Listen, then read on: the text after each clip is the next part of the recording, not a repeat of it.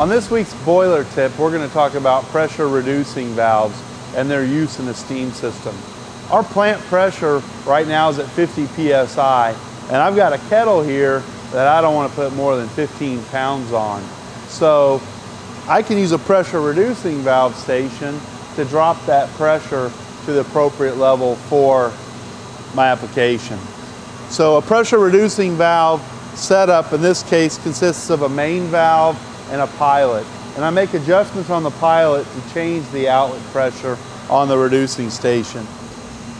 Right now it looks like we're at about 15 pounds, and I'm going to go ahead and drop it down a little bit because maybe my boiling rate is too great.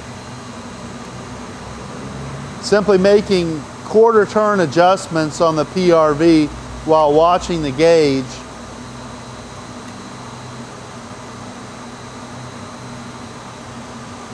will allow me to dial that down. So now I've got about 10 psi on the kettle.